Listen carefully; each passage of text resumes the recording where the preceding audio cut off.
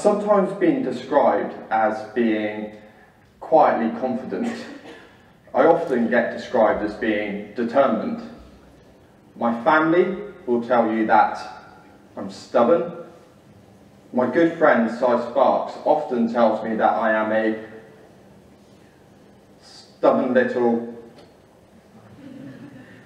Another good friend, Paul Renshaw, once told me that the only reason I'm here today is because I am the most belligerent he knows. So this is how my good friends and family think of me. Thanks, I guess. But I'll be honest, I feel slightly misunderstood. And I was chatting to another friend about this just the other week, and he said, John, how can anyone misunderstand someone as blunt as you? But they do. The current recruiting slogan for the Royal Marines is, "It's a state of mind." But 15 years ago when I joined, it was 99.9% need not apply. And people regularly used to tell me why I need not apply.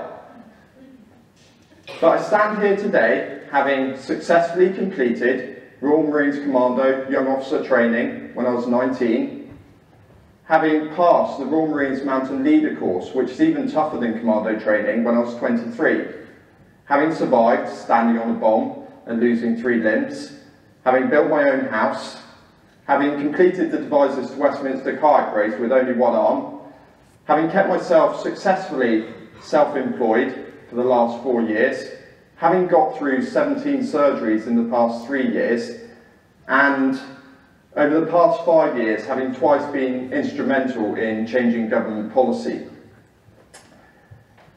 So, what's the secret?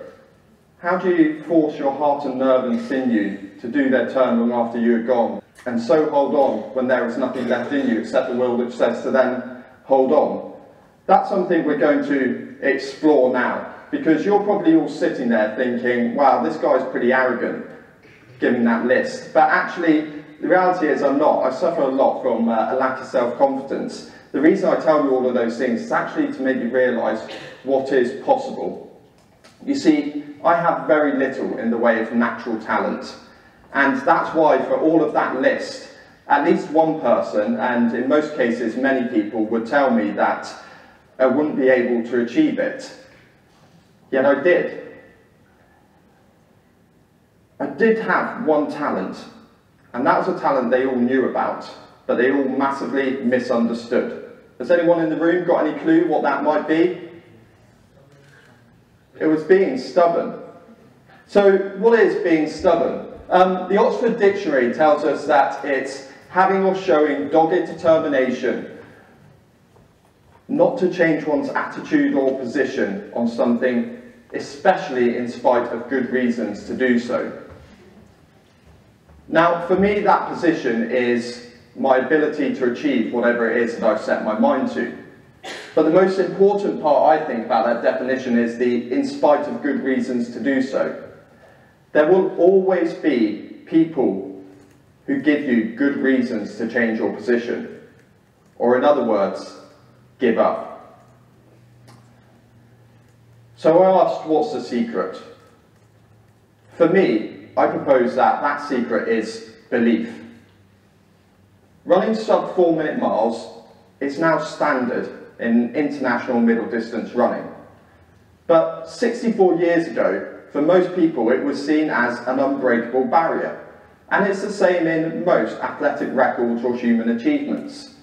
Once people know that something is possible, then they're just simply able to go and do it. But what is it that sets the trailblazers and record breakers apart? Where do they get their belief from? I wonder if it's down to meticulous planning. I wonder if Sir David Brailsford's remarks about the British cycling team's success, where he said that it was due to specially round wheels on their bikes, was actually less of a joke and more of a reference to the level of detail and perfection he was willing to go to in every aspect of his team's performance. You see, I think what trail breakers do is they see their targets and they break them down into small achievable steps. And then once they've seen those steps laid out in front of them, it simply doesn't make sense for them to give up. This is something that I've always done. But on that way, there's always going to be some pain and discomfort. I'm sure you've all had endeavours like this in the past, where you're testing yourself. And the way that I've always dealt with that pain and discomfort is actually to plan for it. I plan for it, and then I embrace it, because I know that when I feel that pain, it's giving me confidence that I am actually on track. So, what am I saying? I'm saying, don't just be stubborn like a mule, be smart like a human. Set yourself targets, break them down into achievable steps, plan for where the pain and discomfort will be, and go for it in full confidence. This is what I've always done, and it's what I love helping other people achieve now. So, I've talked about how I go about being stubborn. It's a very methodical process there. But actually what I want to do now is describe to you how that stubbornness has helped me over the years. You see, I meet people all the time and I tell them what I've been through, and they always ask, how do you cope with post-traumatic stress disorder? And when I say to them, well, actually I've never suffered with PTSD, they always look at me in disbelief and just say, I can't believe that, it can't be possible. Now, I can't say with any certainty what it is that has protected me from PTSD, but I do have a couple of theories. The first is to do with my memory. I've recreated the memory of those events into something that I'm comfortable with. And the memory I use of being blown up and the subsequent 40 minutes of consciousness, I have no idea whether it's accurate or not. What I've done is I've taken some images in my head and I've mixed them with the stories that the men on the ground with me have told me.